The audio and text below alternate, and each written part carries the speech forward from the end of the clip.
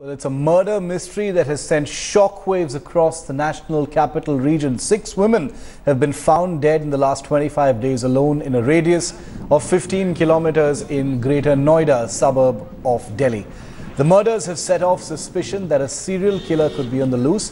Mutilated bodies of women aged between 20 to 30 years have been found dumped along the road or in open fields in the last 25 days. Police are clueless as none of the bodies have been identified. All traces of evidence too seem to have been wiped out. With no trace of the alleged killer or the victims, police suspect that Greater Noida could have been used as a dumping ground for these corpses. Road से थोड़ी दूर पे बगल में एक नाला type है, उसी पे डेड बॉडी औंधे मुंह मिली है महिला की।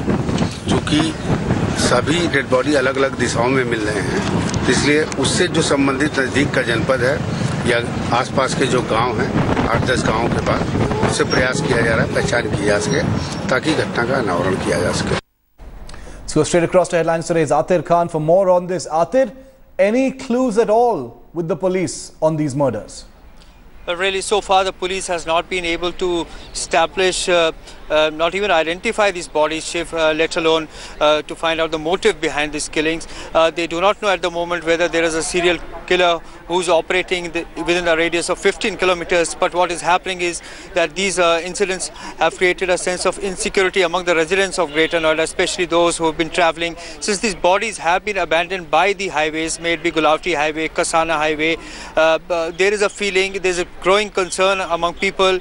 So what the police needs to do is intensify their patrolling on the highways to instill confidence. Also, senior officers need to take cognizance of these incidents.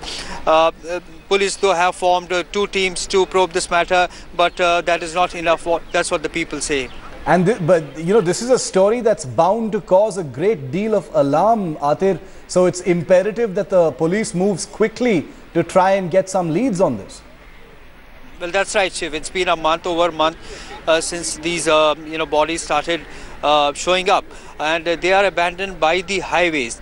And one of the bodies found was of a child. So there is, naturally there is concern among the local residents as well, and the people who travel through the night when they get back home late night after their office work, because it's a highway. So there's a growing concern among them. The police says that it is doing all the efforts. They have circulated photographs in the adjoining districts, and since the bordering area with Ghaziabad and Bulandshahr, there is a possibility that these bodies could have been dumped by the highway into their jurisdiction.